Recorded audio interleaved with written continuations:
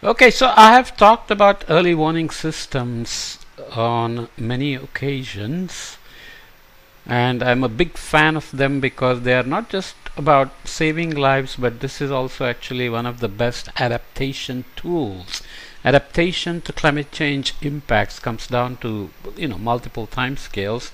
The short day-to-day, season-to-season crisis management is an important thing, and then you need decadal strategies, policies, resilience building, and so on. And you want to have an eye on the horizon to see where things are headed in terms of temperature, precipitation, humidity, health, energy requirements, energy sources, and so on and so forth. So this is a nice report by the United Nations Office for Disaster Risk Reduction, Early Warnings for All, which we'll read a little bit about, and of course the World Meteorological Organization, which tracks the status of early warning systems. This is global status of multi-hazard early warning systems 2023. I will update every year if possible on what new things are being done, but here we'll just go through these to look at some of the foundational efforts and the principles and recommendations and so on. So obviously it's a big report and I'm going to be very brief again, even though it'll be a few podcasts.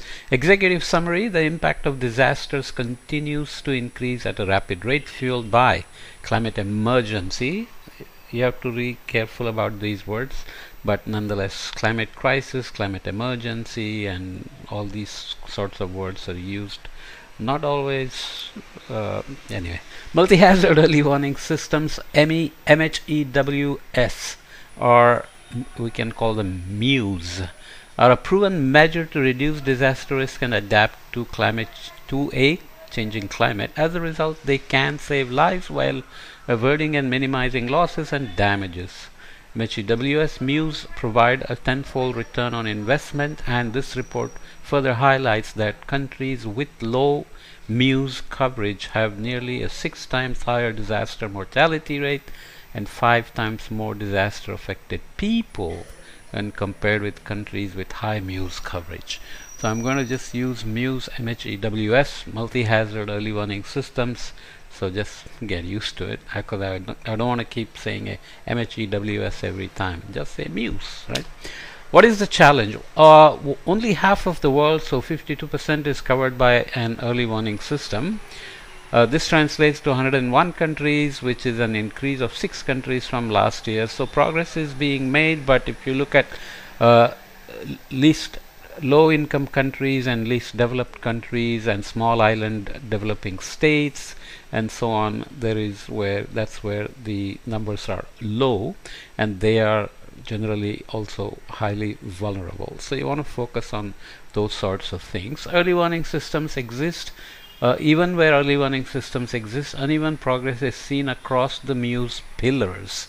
So what are the pillars? Disaster risk knowledge, observations and forecasting, dissemination and communication, and preparedness to respond. Just having early warnings is not very useful unless you have prepared the system to respond to these early warnings,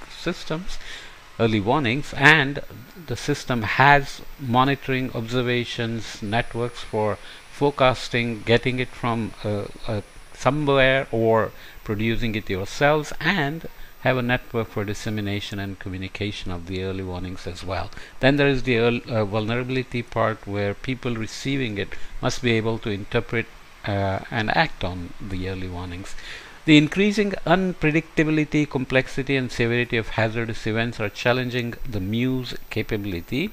Limited risk knowledge as the first MEWS pillar hampers early warning effectiveness, which is further aggravated by gaps in global basic observation network GBON across much of the African continent and parts of the Pacific and Latin America. So essentially, main thing to remember is that the entire system, the globe, is only as resilient and as vulnerable as the most vulnerable and the least resilient country.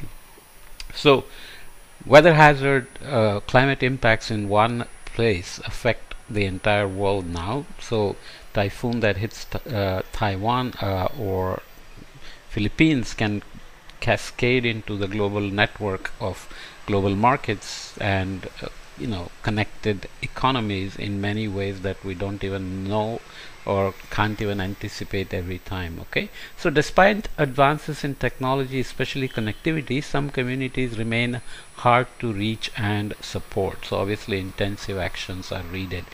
As you can see, I'm skipping a lot of the text and reading just the highlighted parts because this is a nice report.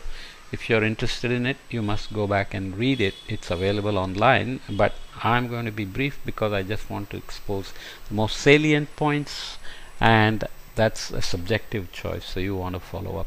So what are the progress and highlights that the report includes? Several initiatives on Muse are underway to scale up early warning coverage and close the early warning, early action gap. Advances in science and technology, together with the increase in the availability of observational data, have led to improvements in forecasts, especially at longer lead times. So the implementation of the Common Alerting Protocol, CAP, Common Alerting Protocol, has helped the timely flow of information from authoritative sources to the public across multiple channels. By the way, this report has some 3 pages of acronyms, so I'm going to run into trouble with the acronyms, but I will look them up as we get stuck. Okay, the report highlights the need for an overall risk governance approach to Muse.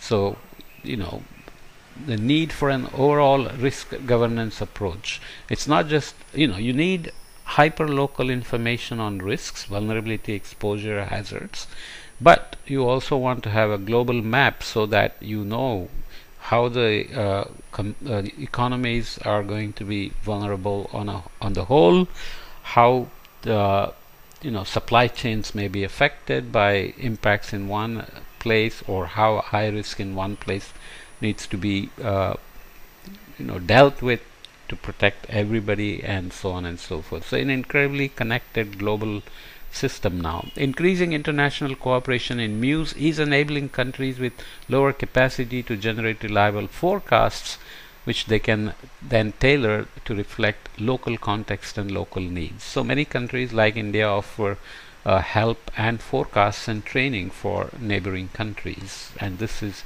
very useful because India itself will be vulnerable if the countries around are impacted. Pakistan, Bangladesh, Nepal, Bhutan, Myanmar, anything that happens in the neighborhood, Sri Lanka, that's going to be the vulnerability of India also. Let's look at outlook and opportunities. This is all executive summary. We'll add some details as we go along. The launch of the early warning systems for all, EW for all initiative, with its vision to protect every human on earth, is an early warning system that has accelerated the momentum on Muse. To realize this ambitious vision, there is a clear need to scale up the level of investments in Muse. So what do we mean by that? World Bank may help developing countries, or developing countries like India may help their neighbors, and of course rich countries are supposed to do more on loss and damage, climate finance, and so on, but that's a long and different discussion. The data ecosystem underlying Muse should be strengthened and expanded. While strengthening the technological base for Muse is important, no-tech and low-tech solutions can also be considered, because you don't always have the finance or the even energy needed, power, electricity, and so on, to install some of the high-tech instruments and technological infrastructure. But if you can manage with no tech and low tech, then lives can still be saved. The ever increasing magnitude and impact of the climate emergency calls for greatly upscaling adaptation and disaster risk reduction efforts. A lot of this we'll look at in terms of the Sendai framework for disaster risk reduction, and there are lots of case studies in the report of countries that are doing well and countries that need to do much better, and so I won't go into all those sorts of details. Okay, so let's leave this executive summary podcast here, and we'll come back and look at each chapter and make a few points from each chapter. But again, this is on kind of a status report on multi-hazard early warning systems, or what I will call MUSE throughout, and it's from UNDRR and Early Warnings for All and WMO. It's a annual report, but I'm using the one from the most recent one to set the base, and if in the coming years I find some new exciting developments, I will add supplemental material to these podcasts, which is easy enough to do, and reflect it on YouTube.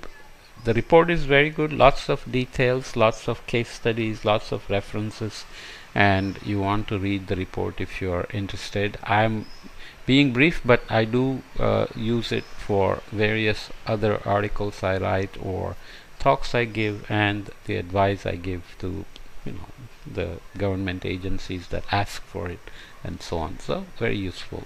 We'll come back and continue. This should be 3 or 4 podcasts at least. So see you in the next podcast on the progress on MUSE.